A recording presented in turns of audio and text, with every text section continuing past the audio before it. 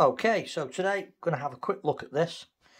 This is a HW99S Weihrauch. Now, this rifle in one form or another has been in the Weihrauch stables for a very long time. And I think originally it was known as the HW50. In fact, I'm pretty sure that in certain countries it's still sold as the HW50. And originally it was sort of marketed as the baby version of the HW35.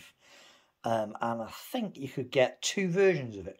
One of them came with the record trigger, and the other one came with a rather simpler trigger design. But the barrel and the overall size and dimensions of the rifle were exactly the same. Now, it was kind of eclipsed in this country by the 35, which everyone saw as the full power sporter, and the 50 was largely overlooked, though certain individuals certainly took to it. And I think I'm right in saying, in fact I'm pretty sure I'm right in saying that the well-known airgun shooter and journalist for Airgun World in the early days, Jim Tyler, owned a 50 that he had tuned by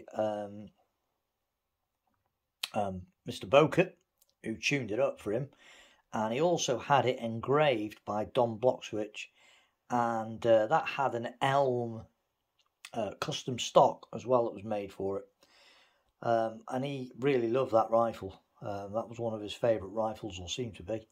From what I can remember, he was offered an awful lot of money to sell it. I actually saw that rifle on display on the Airgun World stand at one of the game fairs long time ago, and it was a lovely looking thing.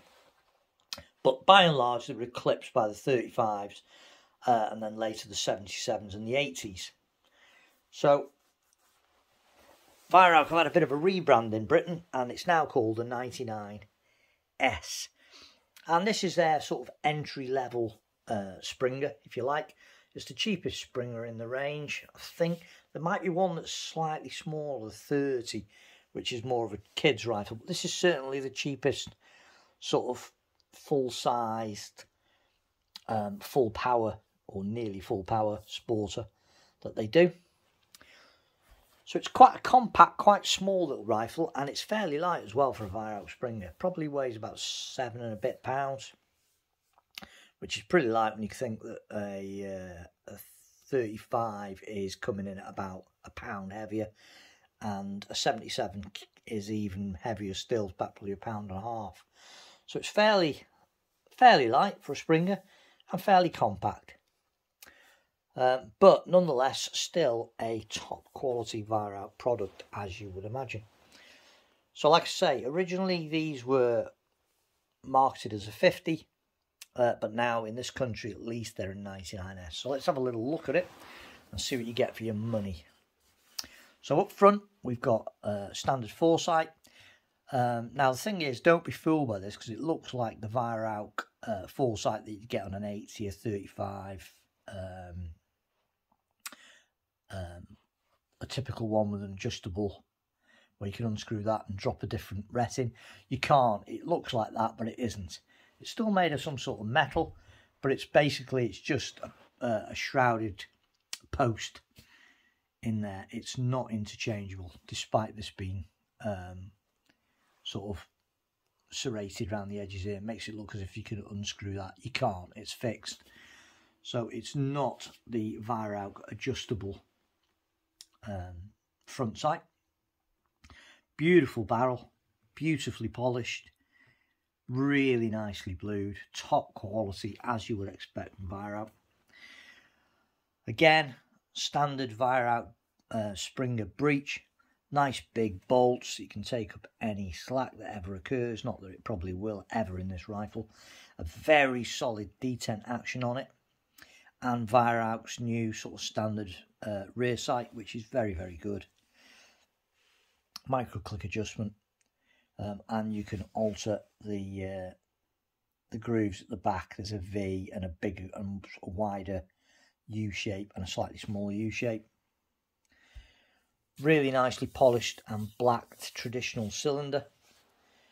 11mm scope grooves and the usual Weihrauch indents for arrestor screws, and standard Weihrauch automatic safety catch. Now on this one, it's still got all the warnings on the back here, but they're no longer stamped into the rear of the cylinder on this one. These are just sort of, looks like some sort of etching onto the cylinder surface.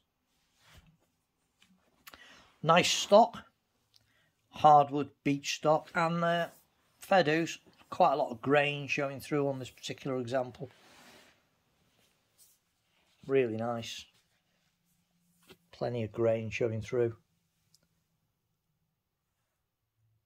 which is a lot nicer than a lot of the rather more boring beech stocks that you see. Quite nice figuring on it, almost looks like tiger striping in spots. Very nice. It's got a mixture of stippling and checkering, so it's like checkered here, and then this bit's stippled, that's checkered, and there's a mix, and then it's got the Weihrauch name embossed on it. And it's the same with the pistol grip. This bit here is stippled, this bit's stippled, but these are checkered. And the combination of these together gives a really good grippy surface. It's got a really good grippy surface, actually, to be fair. It's quite slim in the pistol grip, unlike a lot of Weihrauchs that are quite chunky, especially the 77. This one is quite slim in the pistol grip. Really nice Weihrauch record trigger that everybody knows about. Top quality bit of kit. Probably the best Springer trigger, even now. And the normal Weihrauch rubber recoil pad with a black line spacer. So all in all, the woodwork on it's quite nice. Still not sure about this. Still not particularly keen on this cutout that they've put in the bottom here. Apparently it's for a bag rider, though who on earth is going to be using a bag rider with a rifle like this? I do not know. So yeah, so quite light, quite short carbine, quite a compact rifle, beautifully finished. Typical Weihrauch quality. Really good. This rifle is giving about 11 foot-pounds, which is plenty. This is a 177 caliber, and it's giving just under 11, which is plenty powerful enough for a Springer. It really is. You really don't need that much more than that, to be fair. Especially not if you're going to shoot it with open sights, which I am going to keep this exactly as it is. I've already used this out in the field for shooting the pigeons, in the feral pigeons, in one of the stable blocks, and I had a particularly good day with it. Superb. No bolts on the side of the action to hold the woodwork on. It's held by a bolt at the bottom, a bit like the 35, and bolts through the trigger guard as well. So no plastic on this gun at all metal construction, and wood, and absolutely beautiful. Really nice, very smooth, easy to cock, very easy to cock. And this one I've put a little bit of LT2 on the spring, nice and smooth to shoot now, no twang or anything. Lovely little rifle, a perfect little handy little carbine. Easy to carry around due to its lightweight. It's accurate, very accurate actually, but you would expect that from a Weihrauch. They've got really good barrels, and a really good trigger, and a combination of those two things, and not to mention the solid build quality of them, makes them very accurate little guns. All in all, for the little baby of the Weihrauch family, it is a superb little rifle. It really is. Such a handy little lightweight sporter. You know, you can carry that around all day. Beautifully made. Weihrauch really do make gorgeous Springers, and I'm beginning to get quite a collection of them now. So yeah, there it is. So I will put a little bit of footage up now of me shooting the ferals. So if you're slightly offended or don't like hunting, videos or pictures of dead vermin, dead pests, then now is a good time to stop watching the video. But you know, this gun is a proper little multi-purpose gun. You could quite happily give that to a teenager as a first rifle to learn to shoot with. The safety's great on it, the trigger's superb, everything about it's really nice.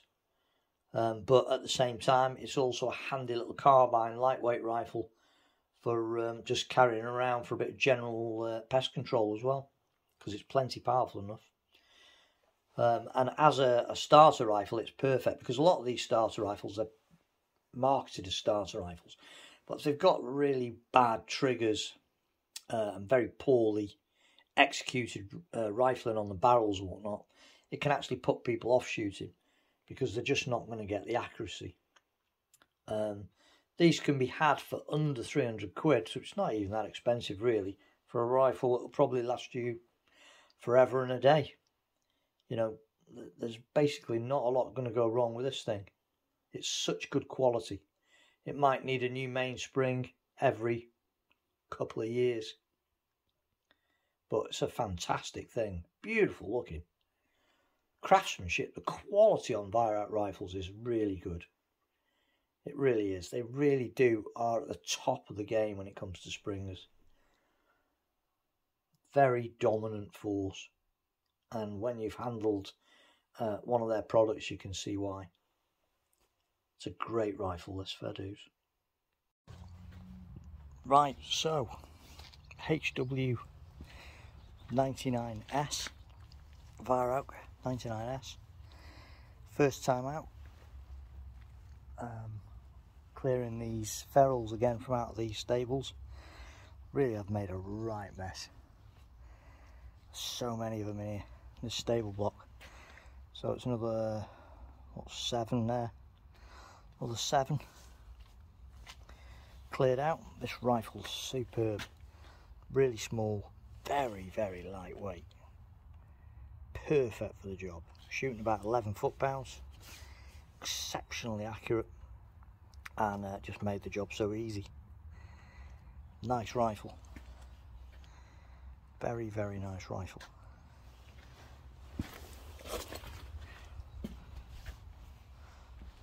Typical Weihrauch quality, and yet under 300 quid. Fantastic. What a beautiful rifle that is. It's so easy to use. No twang on that one. Just a dull thud. It's quite noisy from the barrel end. You know, the blast is quite loud, but fantastic. Open sights again, and that'll do now. I'll leave these stables alone now till next year. We can get the horses back in. Pleased with that. Great gun. Done a good job there. The mess that pigeons make is unreal.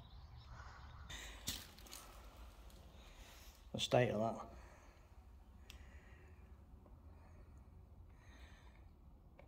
Absolutely riddled with pigeon droppings everywhere. They're disgusting. Everywhere.